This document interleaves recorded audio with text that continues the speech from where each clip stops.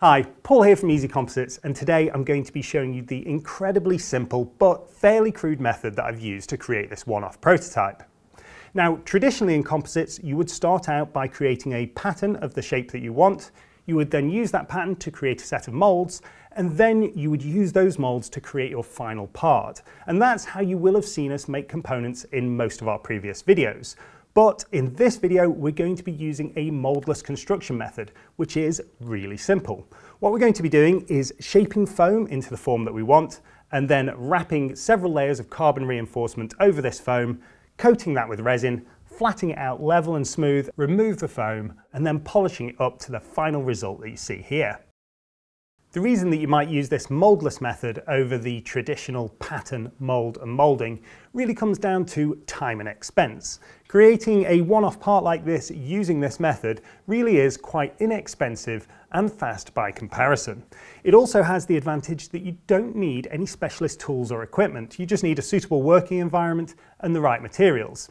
Now, the results that you're going to get won't rival a moulded part in either strength, weight or accuracy, but as you can see here, the results still are very viable, and so for one-off components it might be a very practical method to use. The particular project that we're doing in this video is this half-scale model of an efficiency racer. This is a sort of thing that you would see in the Shell Eco Marathon or Green Power race series. But of course, the process isn't limited to making parts only like this and could be used for almost anything you could imagine. Whether that's custom car bodywork, motorcycle fairings or canoes, it really doesn't have any limitations. Let's now get started and make the foam former. The first thing I need to do for that is cut some panels of standard polystyrene insulation in such a way that it will allow me to assemble a block which is slightly larger than the part I want. Now that I've got these sheets of polystyrene cut, I can bond them together into one solid block. To do that, I'm going to be using Gorilla Glue, which is an expanding polyurethane adhesive. This type of adhesive is particularly well suited to this application because it forms a foam when it cures, and that'll sand and shape in with the rest of the foam really easily. I'm sure there are other brands out there, it's just that this is one that you can find almost everywhere. Now to apply it, it's really straightforward. It's just apply a film over the surface, spread it out, and mix that with water. The water just accelerates the curing. Then we can stack the layers of foam together, put some weights on top, and leave it to set up. The foam's now bonded together so I can get on and start creating the shape itself. Now, in the interest of keeping this project as simple as possible, I've just got some basic cardboard templates of the side view and the top view of the model I want to create, which I'm going to mark up and then just hand saw out. Of course, if you did have the facilities, you could just CNC machine this directly. Alternatively, you might choose a hybrid approach of creating section views, filling this with foam and shaping it in, which is a similar method than you will have seen us using in some of our pattern making videos. So as I say, we're keeping things simple in this project, so let's get this marked up. You may be wondering why our foam is grey. I chose this as our local builders merchants had it, and I thought it would show up better on camera, but otherwise it is exactly the same as the white foam that you would normally find. Clearly, this foam cuts really quickly just using a handsaw. It will also hot wire cut very well. However, do remember that the hot wire will not cut through the adhesive. I also find that it leaves a hard skin on the surface, which can be a problem if you need to sand it. But for shapes without double curvature, like a straight or tapered airfoil, it might be a fast and clean tool to use if you have one. So I've now got the foam roughly shaped, but to get these two profiles really accurate, I'm going to use the other side of the cardboard template that I've made and then sand in until I've got a really close fit. And I'm going to do this before we start bringing in the compound curves. The refinement of the shape can be done by hand with sandpaper on a block, or, like I'm doing here, using an orbital sander with a fairly coarse 120 grit pad. Here I'm also using the extraction on the sander, which does make the sanding surprisingly clean.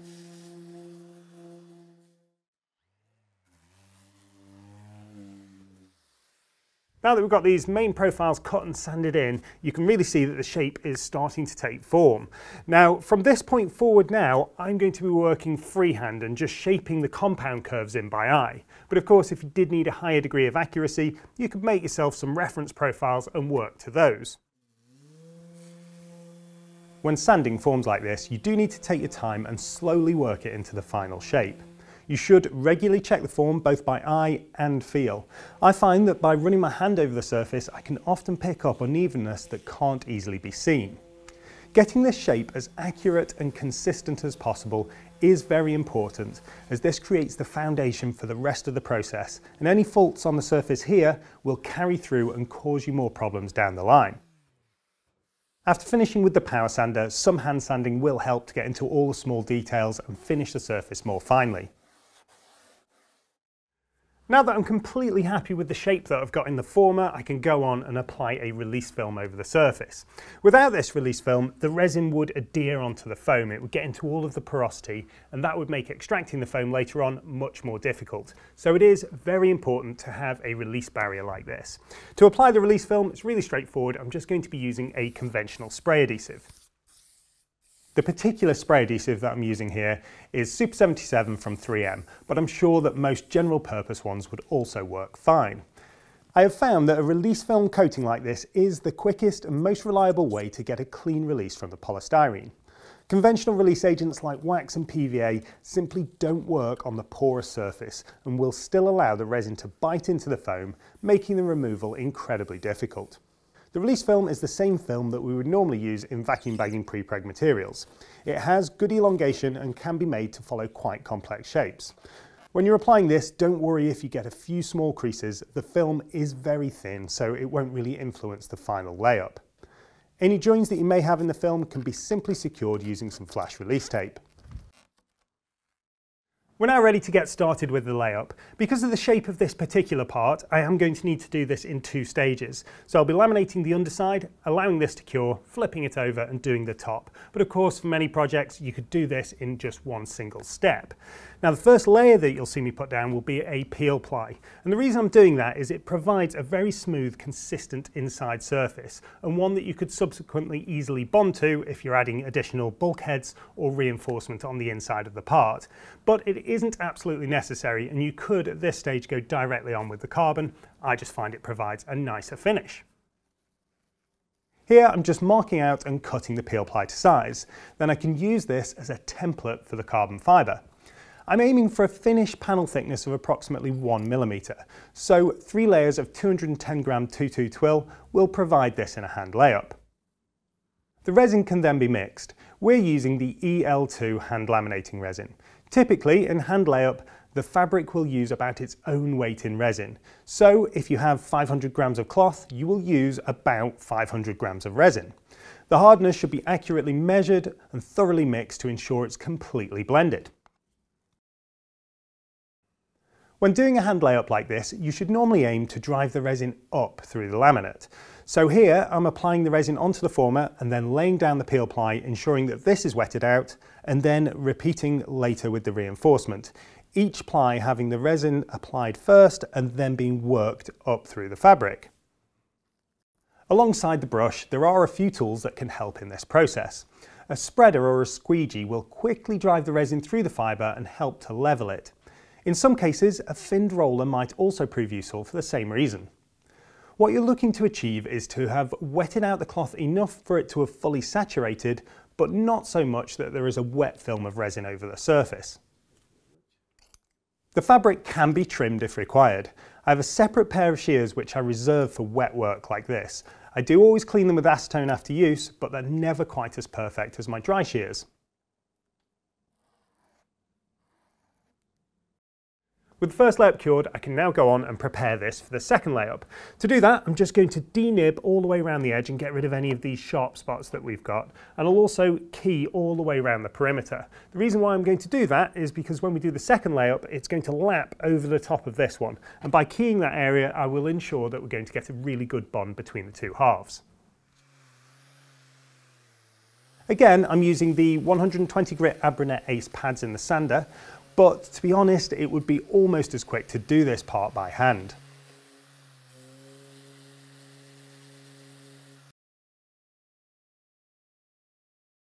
I'm now ready to continue on with the second layup. Now I will be doing this in much the same way as I did the layup on the underside. The main difference that you're going to see though is that I'm using slightly oversized pieces of material, then I'm going to wet them out and tailor them in on the job. The reason I'm doing it this way is it will give me a bit more margin for error on the initial placement, and also when you cut the fabric when it's wetted out, it doesn't fray as easily as it would when it's dry, so it does provide a neater cut line. The next batch of EL2 resin needs measuring and mixing, and then the plies laminating just as we did on the underside. You will find that peel ply doesn't drape quite as well as carbon fibre does, and so you may need to cut and overlap this in areas to prevent it from creasing. Once wetted out, this can then be trimmed back, but to allow the two sides to bond properly, it's very important that this stops short of and does not overlap the reinforcement on the underside. To place the carbon neatly, I've roped in our cameraman Kyle to assist, and then we've carefully draped the fabric over the former. This will then be wetted out and laminated just as we did on the underside. This process can be used for almost any reinforcement type, including glass, aramid and carbon. If you want to learn more about different fabric types, please have a look through some of our other videos where we cover them in detail. You might be wondering whether this part could be vacuum bagged or even infused onto the former. Well, if you're using a polystyrene former, the simple answer is no. Even at low levels of vacuum, the foam will collapse slightly, leading to distortion. There are ways around this using different materials for the former or laying a base ply, but in this video it's all about keeping things simple, so we won't touch on those. I'm going to leave this now to cure for 24 hours. When I come back, I'm going to start denibbing and sanding the surface in preparation for the resin coating. With the part now cured, we can start sanding the carbon. We're using a 120 grit pad and again using vacuum on our sander, which captures nearly all of the dust at source.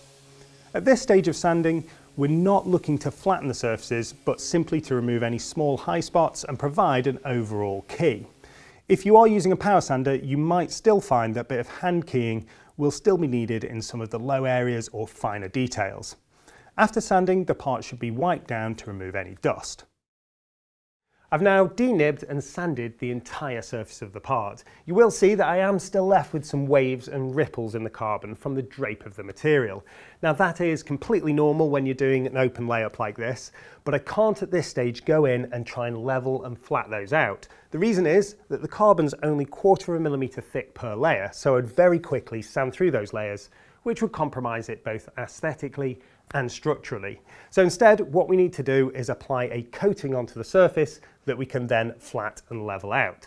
Now, if you were just going for a painted surface, so losing the carbon appearance, what I would do at this stage is use a fine surface filler, the same as you would use for car paint prep, skim that over the surface, then level, sand that smooth, and apply your final paint finish. But if you do want to retain the carbon appearance, what we need to do is use a clear coating. So we're going to be using the XCR coating resin, which is specifically designed for coating applications like this.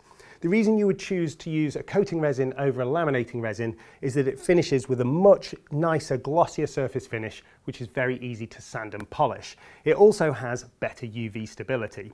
So we're going to be going on and applying 2 or 3 applications of this to build up the thickness that we need to allow me to level into the surface and give us a completely flat finish. The XCR is accurately weighed and thoroughly mixed as we did with the EL2, but this time at a different ratio. The ratios of resin to hardener are always printed on our containers, and so it's always worth carefully checking these to prevent any mistakes. Applying the coating resin is really straightforward. It's just like applying a gloss paint, so it's a nice, even, thin coat over the surface, and you're just looking to get as thick a coat as you can before it wants to start to drain. So you'll find that's typically around about 300 to 500 grams per square metre.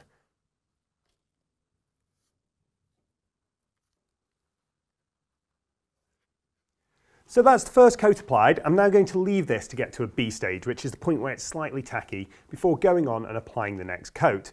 It will vary depending on room temperature, but typically it's going to take around about 3 hours. So here we are at the B stage, and you can see that my glove is slightly tacking to the resin, but the resin is not moving or coming away.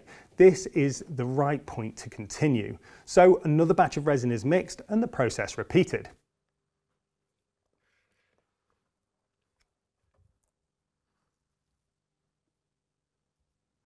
Now that our coats of resin have fully cured, we can get on and start flattening and leveling this surface. So we'll be sanding into this resin coating and taking out any of these ripples and irregularities that we've got.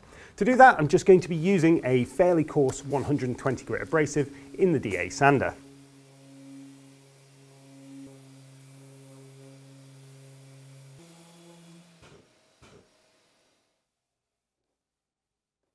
After the sanding, I'm really pleased with how flat and even the surface of this part is. You will notice that I have broken through into the carbon fibre in one or two areas. So before I can polish this, I will need to apply one more thin coat of resin. And what that will do is give me a consistent resin film that I can then go on and fine sand and polish up to the final finish. That's our final coat of resin cured off, and as you can see, we're already starting to get a really good finish on this part. But to get rid of the last little ripples, waves and nibs that are left from the coating process, I am going to go on and do another round of flattening and polishing. But because we do have this quite even substrate to work from, I can start out with a finer abrasive. So I'll be starting out with a 400 grit, then working through the grades up to 2000 before going on and compound polishing this up to its final gloss. In case you haven't already worked this out, yes, this way of making carbon fibre parts does involve a lot of sanding, probably about 4 hours total in this project, and you could easily double that if you were hand sanding. This round of sanding starts at 400 grit, and this very quickly levels out the nibs and can be used to slightly refine any slight irregularities in the surface curves. After the 400 grade, we move on to the 800. Here I'm using a foam interface pad, as this will increase the contact area on compound curves, which will improve the coverage and reduce the risk of missing areas. From this grade onwards, all we're looking to do is remove the scratches caused by the previous grade, so it's simply a case of methodically working over the surface. On this part, it takes about 10 minutes per grade.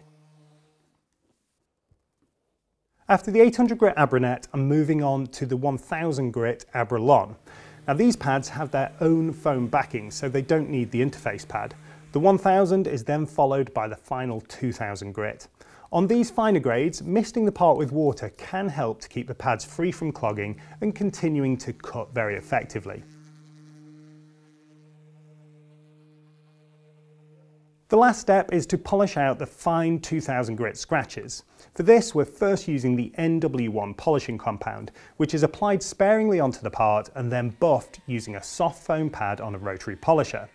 When doing this, make sure to keep the polisher moving to avoid getting any areas too hot. You can occasionally feel the surface to check this. It's okay if it feels slightly warm, but anything more than this and you should stop and allow it to cool before continuing. The NW1 comes in black and white. For carbon, I tend to use black, as any residue that might be left on trimmed edges or in any fine pinholes will blend in.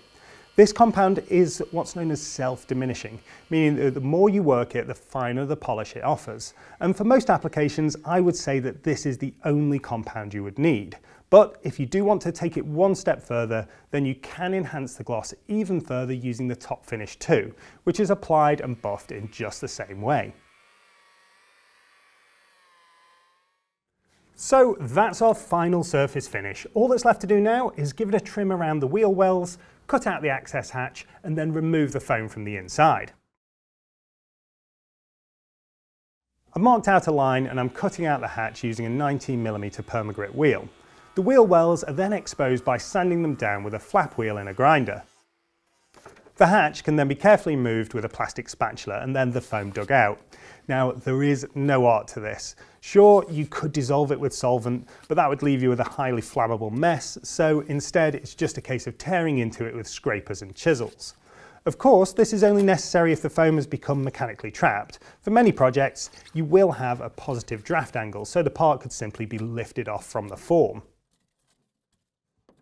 Once the foam is removed, the release film and peel ply will easily tear from the surface, which leaves a really neat B-side to the part, and this is also ready for any bonding that you might need to do. To create the rebate for the hatch, I'm using some VM100 adhesive to bond some 3/4mm thick carbon fibre sheet around the lip. To finish the project, a coloured section is vinyl wrapped and the decals are applied. So here we have our finished bodywork. As I'm sure you'll agree, the results that we've managed to achieve from this humble process really are quite impressive. And I think to the untrained eye, you probably couldn't tell the difference between this and a conventionally moulded part. But on close inspection, there are a few telltale giveaways. You may have noticed earlier on while we were polishing that there are some ripples in the reflection in the carbon. Now that's not on the surface of the part. The surface is actually very flat. We've got a coat of resin over there, but underneath where the fabric's been draped over the foam former, it won't be as flat as it would be as if it was moulded and held against the flat surface of the mould. So it does catch the light and create these irregular reflections in the surface. We also have a few areas where we've broken through the top layer of reinforcement. This problem occurs when you have any slight high spots in that foam former underneath. And that means that when you're sanding it, it is very easy to quickly break through those high spots. Now, in the case of this part, although we have slightly compromised the performance, it's not going to have a major influence. Then, of course, there is the weight. This particular part weighs in at 3.15 kilograms, and if this had been a pre-preg or a resin-infused part, I would have expected it to come in at more like 1.8. So this, although it still is lightweight, is significantly heavier than using those other methods. Now, even with those things considered, I think you'll agree that the results that we've got here would be more than good enough for many one-off and prototype applications. I hope you've enjoyed this video, and for those of you who are maybe putting off starting your composite project because of the complexity of making the mould, that this has shown that there is an alternative method that will get you to your one-off or prototype part. Now, if you do want to give this process a go, remember that most of the materials we've been using are available on the Easy Composites website. And while you're on there, check out our learning area where we have support material for this video and all of our other videos. And also, occasionally, you might get a sneak peek of a video before we release it on YouTube. As ever, I'd like to send a huge thank you to all of our customers and subscribers for your support, and we'll see you in the next one. All of the equipment and materials that you've seen used in this video can be ordered online from the Easy Composites website. If you're based in the EU, you can now order directly from our Netherlands warehouse on easycomposites.eu, and for the UK and the rest of the world, please visit easycomposites.co.uk.